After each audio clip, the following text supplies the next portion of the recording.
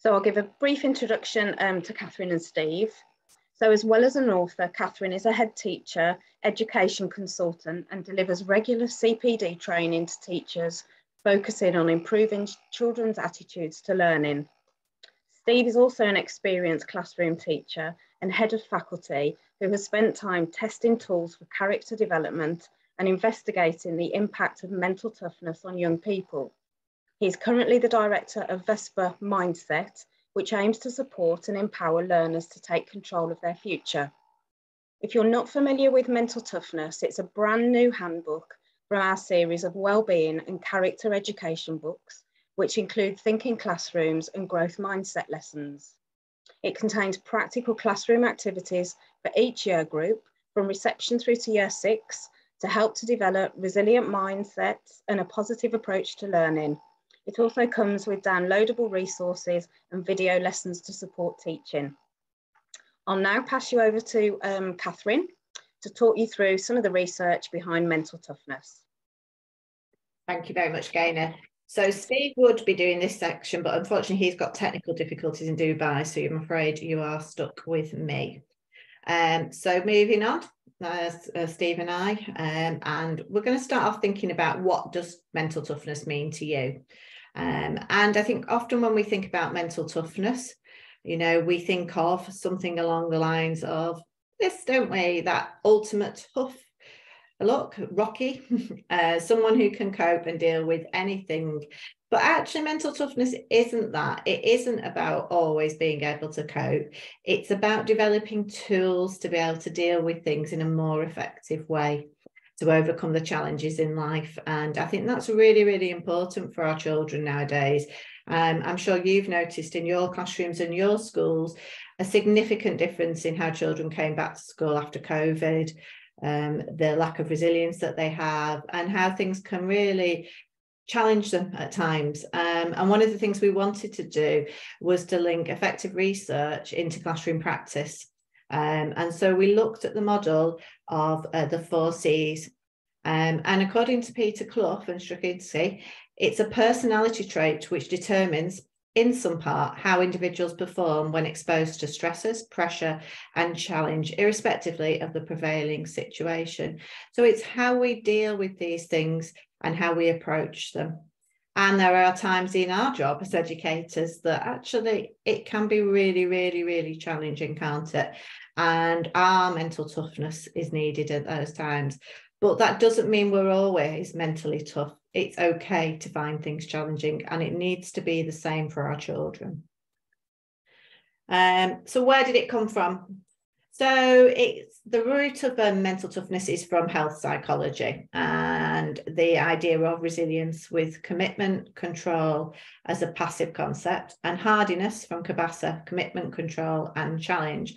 And Peter Clough and AQR International have done a considerable amount of research on this, and they developed a psychometric measure called the MTQ4A. Now, when we started doing this work, and Steve and I started working together, it was really, really fascinating to actually look at my own mental toughness, and I used the questionnaire to do that.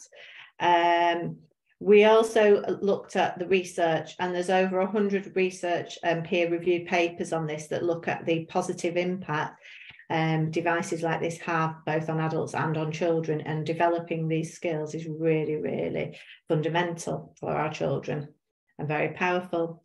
You know, we know that life doesn't go to plan, and we want to equip our children with those skills to be able to support them and to be able to give them strategies and a toolkit to be able to deal with that. Is mental toughness important? What can it deliver? So the studies and the research show a really strong link between mental toughness and performance. It can account for about 25% of variation, and the adoption of positive behaviours. It improves well-being, and it also improves aspirations in our youngsters, which is really, really key for us. These translate into really positive factors in terms of employability, openness to change, transition, retention, social mobility, motivation, stress management, and mental health. And this is really, really important, I think, and I'm sure you'll agree with me, especially the way that children are presenting in schools now, and to be able to give them those skills is vital. So one of the things we can look at is if we think about our behaviour in terms of mental toughness as a spectrum. So we can be mentally sensitive at times, and that's okay. And we need to normalise that being okay. But what we want to develop is a wider range of skills in being able to demonstrate behaviours that are mentally tough, that we can use to approach things differently. So if we think of some examples, mentally sensitive, we might not like change, and change is often a big upheaval for all of us. However, a mentally tough person would behaving in that way might see it as a challenge. Mentally sensitive might not like being measured, not see tests as a good thing, whereas a mentally tough person might see it as enjoyable. They want to improve, they want to refine themselves, they want to get better. Mentally sensitive children and adults can be easily distracted because they're often avoiding things that they may perceive to be difficult, where a mentally tough behaviour would be to have high levels of focus and to know that that will impact on us effectively. And don't ask questions. If you're mentally sensitive, you'd be reluctant to engage. However, mentally tough behaviours are really curious, and they show that curiosity. So when you look at mentally sensitive and mentally tough behaviours, we can see that a lot of the mentally tough behaviours are ones that we want to develop in our children to be really, really effective learners. And that would be key for all of this. So Peter Clough's model is of the 4 C's. And we wanted to break this and transfer this down into an approach that was really accessible for all children in primary schools. So you can see that we've got the first C of confidence. So confidence is something that can be really hindered by, for some children, from a variety of sources, but actually recognising what we're good at and recognising that's important. As teachers, I'm sure if you've taught a lesson, you can tell me everything that went wrong in that lesson, and we're not as good at identifying what we've been successful at either. And that's something that's really key. Challenge, wanting to challenge ourselves and trying new challenges to help ourselves grow. And again, that's fundamental. We can all stay in our comfort zones, can't we? And if we want to develop as learners and we want to approach new things, we need to be able to reach those new challenges. Commitment and stickability. Sticking at something even when it's tricky and being resilient helps us to grow. And it's a really interesting one to reflect on in our classrooms, how often we provide opportunities, activities where we can show stickability, where there is time to persevere and to overcome challenges in our learning. And then control. And control is about developing control over how we respond to challenges. And, you know, we can't control everything as much as we'd like to, but what can we control? What can we do? And one of the sessions that we'll share with you in this webinar, we'll go into that in a bit more detail. So when we were designing this model, we wanted to create images that would be accessible to represent these different behaviours from reception all the way through to year 6. The children particularly liked the idea of the remote control that controls their behaviour, and that was a real hit with the children. And the stickability, the glue, the sticking at things works really, really well for them. Okay, so I'm going to now move on to talking a bit more about the practical side of mental toughness and how that translates into practice in terms of the books. So our book is designed to be full of practical ideas. For every year group, there are 8 sessions that cover all the different aspects of the 4 C's. Some will focus on a specific aspect, and others will focus on the combination of them as the children develop them. We wanted them to develop a toolkit that would support them to be able to approach learning, to be able to approach challenges in life, and to cope and to deal with those in a more effective way. We also wanted to create classroom and school cultures where children felt safe and secure to share things that they perhaps were worried about or had concerns about. And I think that's a real key. That collaborative and collective culture of schools can be developed through the opportunities that these sessions provide. So the practical implementation of the theory of the 4 C's Some really good practice as a starting point. So one of the things that all the lessons utilise is talk partners. And we use talk partners by children having to work in a talk partner that changes on a regular basis, that's randomly selected, that's mixed ability. And that person is the person that they talk to. Now, for children to be successful in that role as a talk partner, we need to provide a success criteria. So we create that in classrooms, and that will vary depending on what your children's needs are in terms of speaking and listening. But they'll get to do that through a success criteria of behaviours, and by having the opportunity to provide feedback for each other. And I think that's really, really important.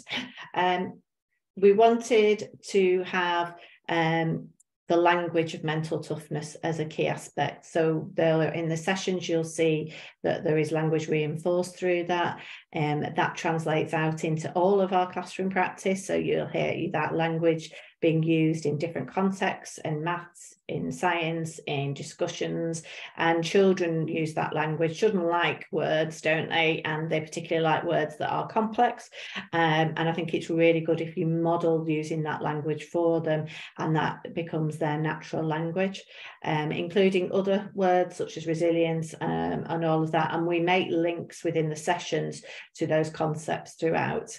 I think it's really important that as teachers, we are role models, and we know from research that the most key thing in our schools and in our classrooms is the relationships between teachers and children, and we have a massive impact that should be really celebrated on the children in our schools.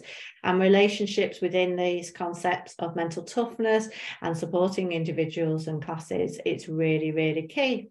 And one of the things that we can do is normalising some of the difficulties and the challenges that we face. You know how much the children admire you. If they see you out of school, it's like meeting a celebrity, isn't it? But they do value what you say and what you do. So I think it is really, really key that we share that with them.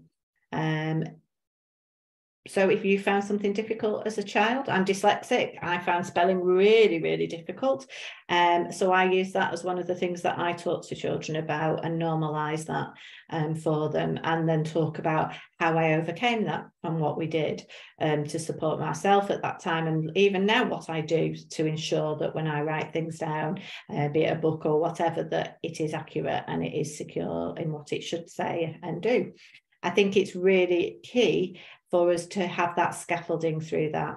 And one of the ways that we do that is visible thinking. So throughout the book, you'll see visible thinking, which is where we're encouraging teachers to share either anecdotes or to model things for the children, or to share their own experiences with the children, and to provide scaffolding about their processes, how they think about things, what they see. And again, thinking about that and putting some time and reflecting on that when you're teaching has a huge impact for children. And if we model and we scaffold it, that removes the barriers for other children who may find that difficult to talk about their feelings, to share things. And it also normalises it. And we need to normalise that life is difficult and life is challenging for our children. And it's that explicitness. And I think that is really impressive. So we want our children to develop a toolkit, and the 4 C's is used in the book to help them with different strategies. So I'm going to move on now and share a sample lesson with you.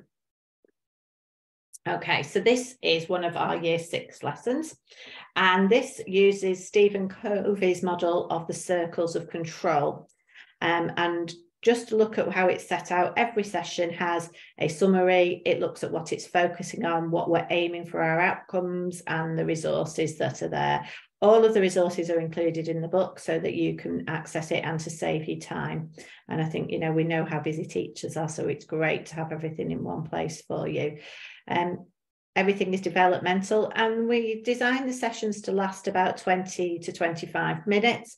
They do sometimes go over. You can imagine you can have some fabulous discussions on that and things, and the threads will come into other lessons and other sessions as well. Stephen Covey's model of the circles of control explores what we can control in life and what we can't control. It's a model adults use in business and everyday life, but it translates really, really well, I think, to Year 6, and to give them a toolkit to reflect on how we can control, what we can control in certain situations and what we can't. So we look at what might concern us. And then we also look at within that the things that we have influence over. So in this session, we use case studies, so examples, and these relate to experiences children have. And they are adaptable. So one of the great things to do is to bring in things that arise in your classroom that may concern your children, or outside of school that you're aware of, challenges, difficulties, and give them situations that they're familiar with. In the Year 6 sessions, we do look at transition to secondary as some of our case studies, because we know that that's a huge thing for our children as they move on from our primary schools. So here we've got Suling, and this is the case study. So she's trying to do her homework, but her computer was running out of battery and her younger brother was being annoying. She didn't want to do her homework and instead wanted to go and see her friends. She was also annoyed as it was raining. And as part of this activity, we ask our children to explore, what can you control in that situation? If you're Suling, what can you control? And they would work with a partner and they would identify the aspects that they could control, the aspects they might be able to influence, and things that are going to be a concern. And obviously, prime example here, we can't control the rain. So actually, should we be annoyed at something we can't control? And you can then have really fantastic discussions about different situations like this. Again, it's a model that you can refer back to and utilise in lots of different ways once the children are familiar with it. In a session such as this, there would be lots of modelling. The teacher would explore a different case study, and before the children then looked at some themselves, and they would perhaps have different ones, so that you could then have different discussions and different amounts of feedback. But I think for me, one of the things is really key in these sessions is giving the children the opportunity to talk and reflect on things in a very non-judgmental environment, so that they know that they're safe to do so, which is really key. So moving forward to our younger children. So Burst the Bubble is a session from Year 2, which uses bubbles as a stimulus to think about problems and how we can remove our problems. So we're looking at something similar to the Year 6 session, but perhaps at a more accessible level for our younger children. Again, similar structure to the session. You can see that's the initial extract from the book. And the resources are all included. So in this session, we'd be looking at bubbles and how easy it is to pop a bubble, because they're quite fragile. And we'd reflect on that and look at the word worry. So we'd ask children to think about, what does the word worry mean? And how do we feel when we're worried? What does that make us feel like?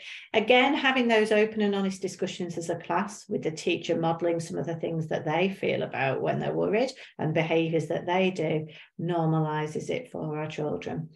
And then we talk after that about specific things that we're worried about, and build that onto strategies. What can we do to burst our worry bubbles? And children get to record if they would like their worry bubbles, and look at that. So in this session, you can see as it develops, there's the visible thinking, how you model and share that practice. And then if you're moving on to here, we collect in the book some of the children's responses to share. So you've got examples to share with your children, and also to look at things that come out of the discussion. So how do you behave when you're worried? You might be quiet, bite your nails, too scared to talk about it, not sleeping.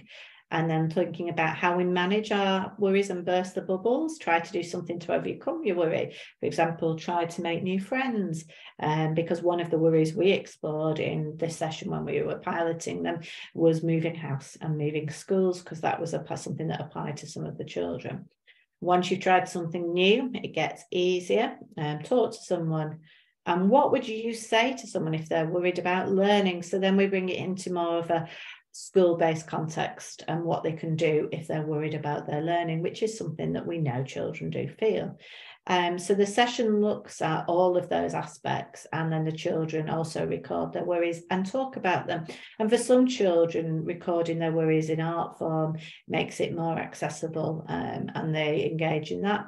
And some children find it easier to talk about it. So we look at developing opportunities throughout the sessions, so that enables different children to respond in ways that they feel comfortable with.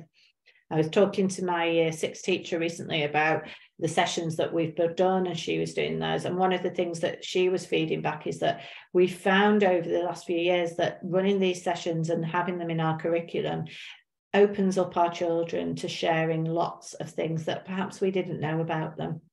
And it's a really positive thing. While some of them may be challenging issues that we weren't aware of, the fact we know about them means that we can do things about them, and having those relationships and having that time is really, really key to talk about it. And I think that's really, really valuable. And you'll hear from, after doing this session, you'll hear that you can translate that into other lessons. So there'll be a maths lesson where we're talking about what can we do about this problem, and the children will use some of the strategies from the curriculum lesson here and translate that over, which again is a really effective use of their skills, and we see them growing in terms of their learning skills as well as their resilience and their self-efficacy using this toolkit.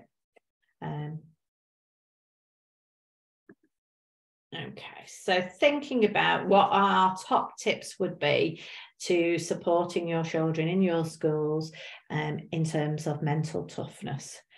So one of the things that I would really recommend is to think about feedback in school.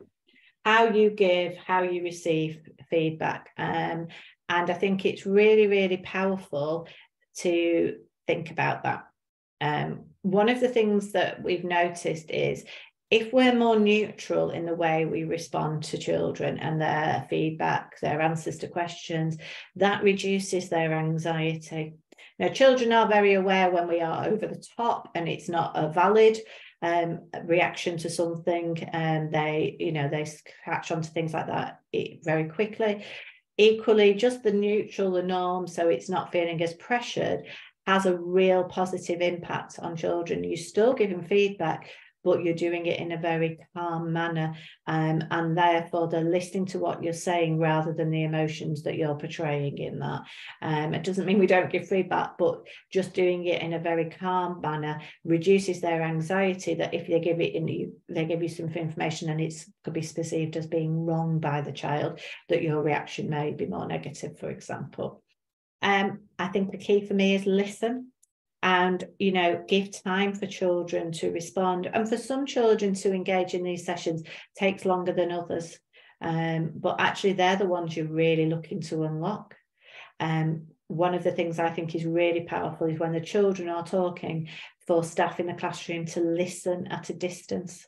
You learn a lot about your children, but you're not interfering in those conversations, because children will feel much more comfortable talking to their peers about it initially than they will to members of staff. And I think that's very important. As we said earlier, I think normalising finding things challenging and difficult is key, whatever that may be. So if you find something difficult, share it. Children think that teachers know an awful lot, and we do, but we're all still learning all of the time. That's one of the best bits about the job. So I think it's a really useful practice to normalise finding things challenging and explaining that things are difficult, and learning should be challenging. Use situations that occur in your classroom.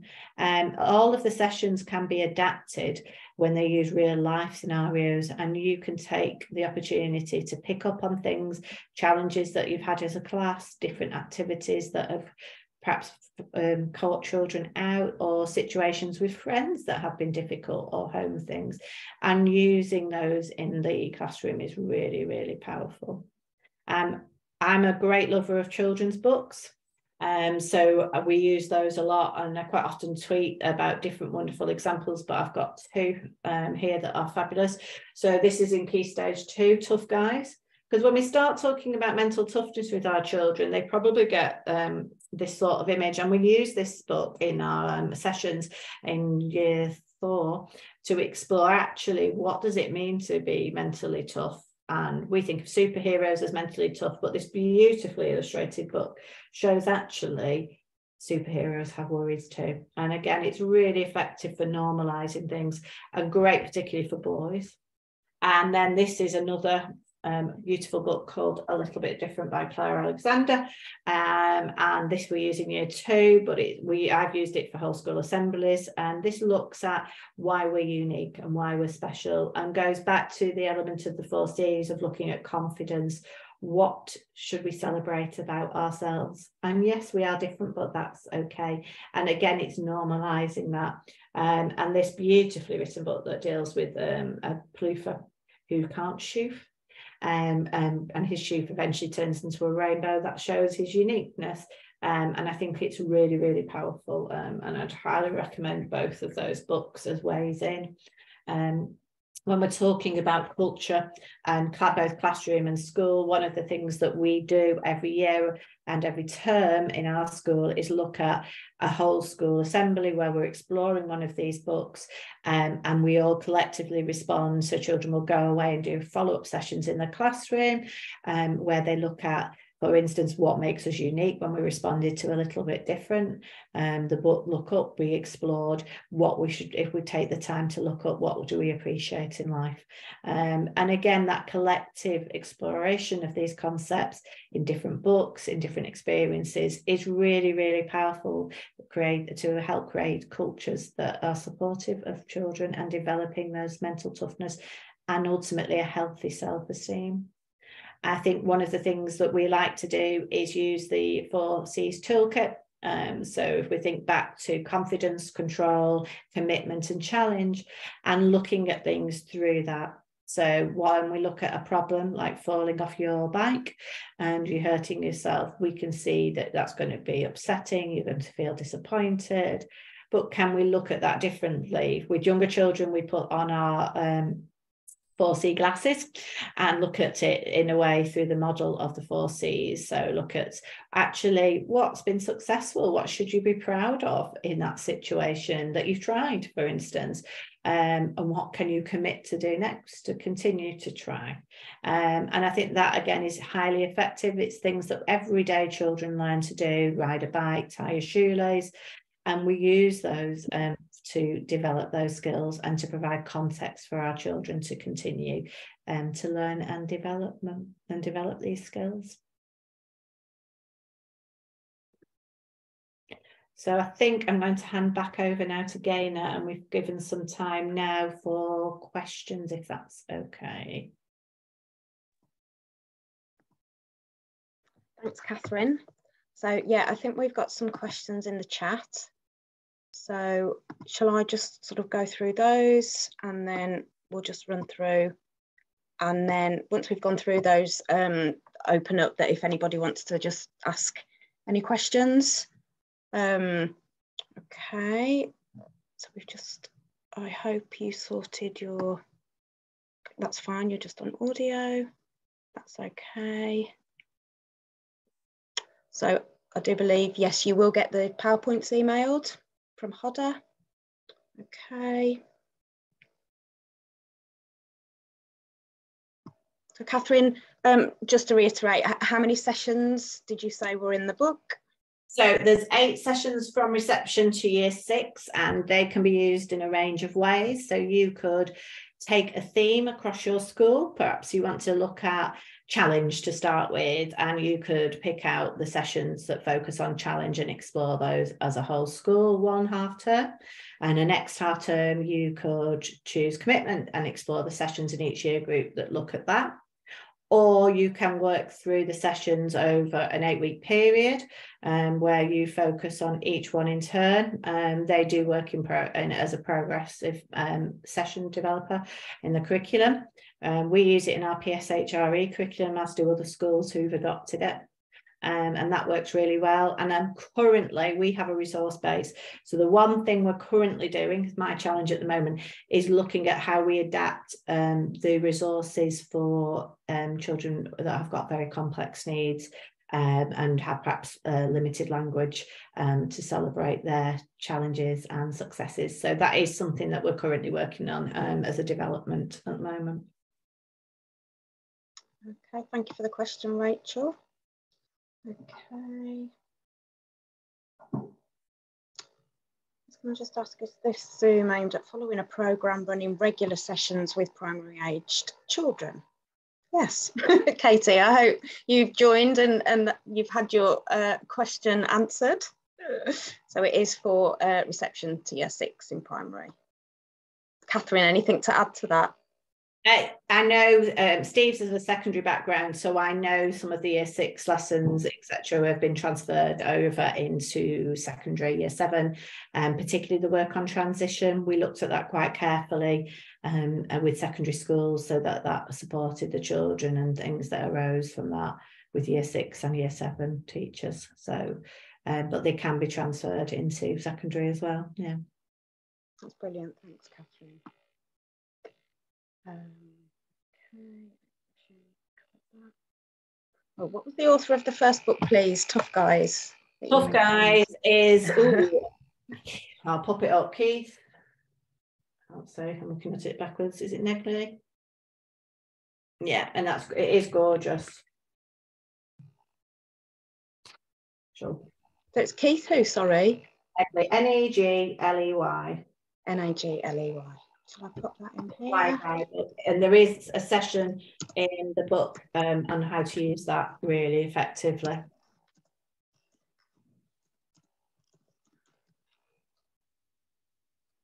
And I do regularly share other books that are good, because there's always new books coming out, and I have a bit of an addiction to children's books, I should confess. Brilliant. Some good choices there. Right. Are we going to receive a certificate afterwards? Sorry, is that for attending here or as part of the sessions within mental toughness? I don't know if Layla, if you can elaborate on that question. Or just speak up if you're here. Okay, no, I think she means because if we attended the session, so no, there won't be any certificates afterwards, but we will be pulling a name out of a hat, and someone will win 1 hour of free CPD training with Catherine. Hope that answered the question. Yeah, and depending on where you are, we can either do it in person or virtually. Thanks, Becky. Okay. Do we need to purchase a book to support the programme, Catherine? Yes.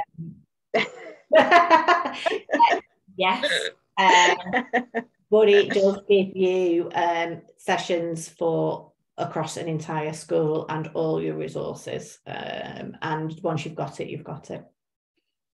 Okay.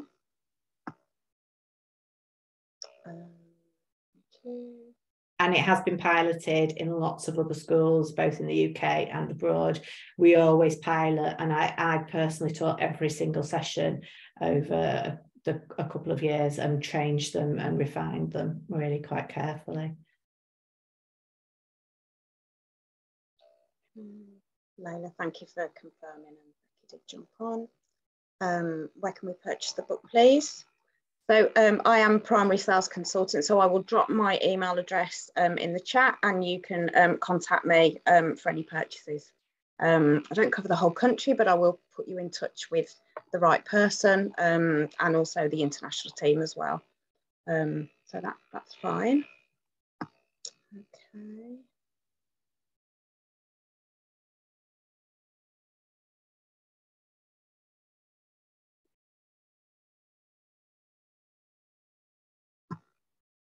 Okay, I don't know, Catherine, if you are happy that if there are any other questions that people want to just jump in and ask. Yeah, that's absolutely fine. I will do my best. Are there any other questions from anybody?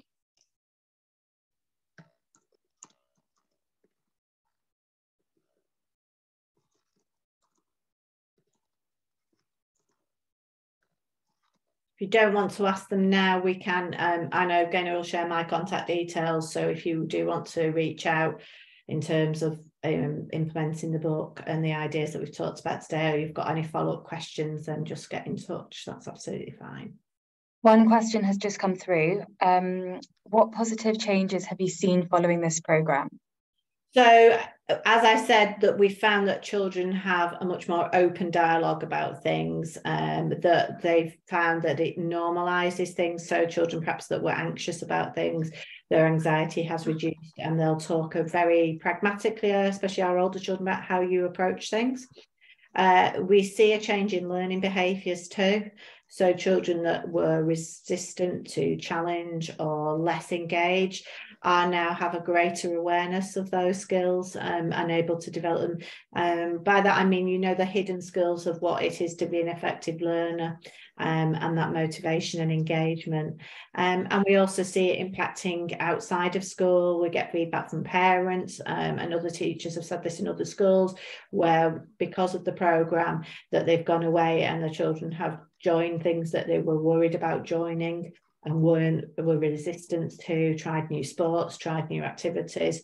So I think it, you know, from us, that well-rounded individuals coming through more. And I think we, as part of this, we do a lot of sessions with parents as well. And I think that's important, because developing that partnership between home and school, and parents understanding how to support their children to build their resilience. Because I think parental anxiety has increased since COVID as well. So, you know, because they want the best of the children, and that doesn't always translate in perhaps the most effective way. So being able to work with them and support them has been really, really effective. Sorry, I've just got a quick one, Catherine. What do you refer to it as in school? Like, we've referred to it here as like mental toughness, but would you just facilitate it through other lessons, or you have a session just on, what would you name it? So we do it in PSHRE, and we do it over a half term, and then we revisit it in different ways, do assemblies and in lessons. So we'll use the model of the 4 C's, perhaps when solving problems in maths, as well as doing the maths. They'll talk about how they can approach something that's challenging in maths, for example. And we will comment on the behaviours. So if someone is showing commitment, we'll message that in our feedback in lessons as well. And I think that's really key, to continue to use the language throughout. But we do it within a curriculum area as well, specifically. Perfect, thank you.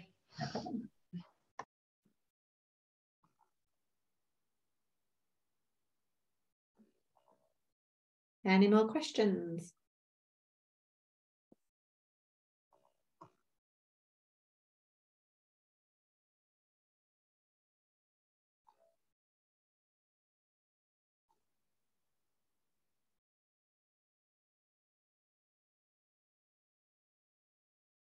Okay. Okay. Move on. Any last questions for Catherine before we close?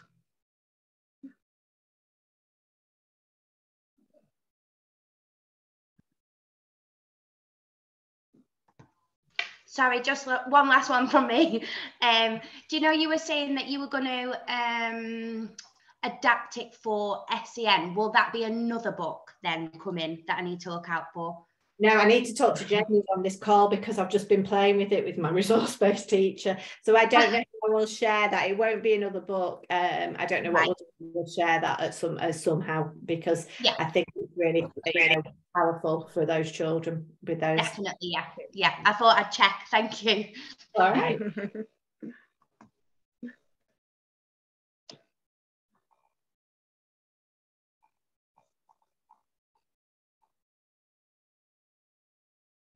Anybody else? Any last questions?